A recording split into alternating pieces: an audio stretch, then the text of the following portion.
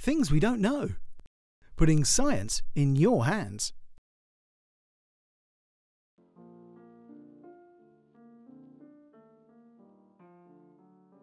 On the 12th of August 2013, NASA's Juno spacecraft reached the halfway point on its journey to Jupiter. Since launching back in 2011, it has travelled over 10 times the distance from the Earth to the Sun, and has performed a series of planetary flybys and deep space manoeuvres. On October the 9th of last year, Juno came within 350 miles of the Earth's surface. This is known as a gravity assist or gravitational slingshot. After Juno said its farewells to planet Earth for the final time, it started racing towards the Jovian system for its slated arrival time of 22:29 Eastern Standard Time on the 4th of July 2016, give or take a few minutes. But what has Juno done since launch? Well, the Jovian Explorer has been sent out past the orbit of Mars and performed crucial deep space maneuvers to set itself up for its final flyby of the Earth. In a press release, the Juno mission's project manager Rick Nybacken explained further. On the 9th of October, Juno came within 347 miles, or 559 kilometers, of the Earth. The Earth flyby then gave Juno a kick in the pants, boosting its velocity by over 16,000 miles per hour, over 7 kilometers per second. From there, its next stop Jupiter. It's almost like having a second launch for free. If you're confused, try to think of it this way. If a golfer puts a ball towards the edge of the hole, and the ball doesn't fall into the cup, but instead hits the very edge of the hole and lips out, the ball will shoot off in another direction at a faster speed than it went in.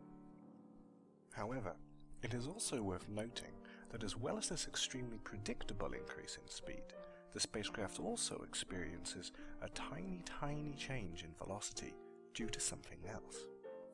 But just why do spacecraft that fly by Earth receive this tiny change in acceleration? Well, to put it simply, no one is really quite sure. This is known as the flyby anomaly, and it's something that science doesn't really have an answer for at the moment. Scientists have theorized, and then later dismissed, that this unexpected source of energy might be caused by the atmosphere, by tides, magnetism, or maybe radiation. The possible remaining solutions for this problem include that there might be a halo of dark matter around the Earth, as well as the theory that it is caused by the rotation of the Earth itself. In 2005, the European Space Agency's Rosetta spacecraft made the first of its 3 Earth flybys planned for the mission. The first of these flybys resulted in a predicted increase in velocity of 4 kilometers per second. However, the mission team also found a really small change in velocity of 1.82 millimeters per second.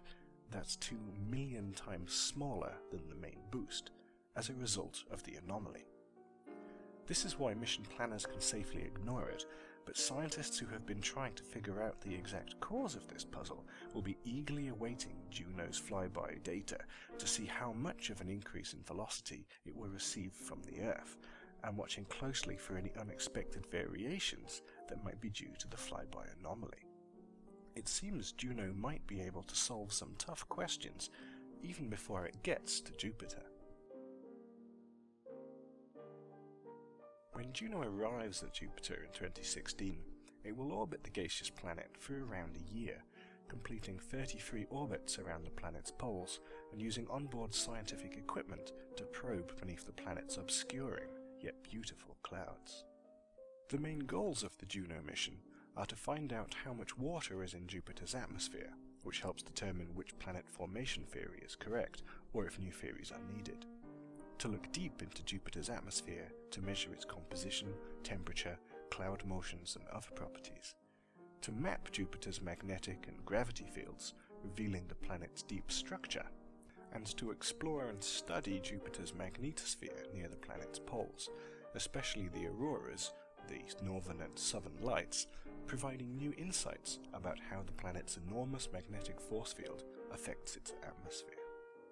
One of the main mission objectives is to discover how a giant planet like Jupiter came into being and how it evolved. This cloudy world is a primary example of a giant planet, and can give us clues as to how other giant gas planets, known as hot Jupiters, which we have discovered orbiting other stars, may have formed. Juno will accomplish this by studying the planet's cloudy atmosphere and its overall composition. One such scientific instrument aboard Juno is its magnetometer. This sensor, located on the spacecraft's magnetometer boom, will accurately map the magnetic field of Jupiter and try to understand how it is generated deep within the planet's core. In 2017, after completing its primary mission objectives and 33 orbits around Jupiter, Juno will perform a series of de-orbit burns to take the spacecraft out of Jovian orbit and into a destructive re-entry in Jupiter's upper atmosphere. But first, on the 9th of October 2013, Juno returned to within 350 miles of the Earth to say one last goodbye to the planet Earth, before heading to Jupiter to try and unlock some of the secrets of our solar system's biggest planet.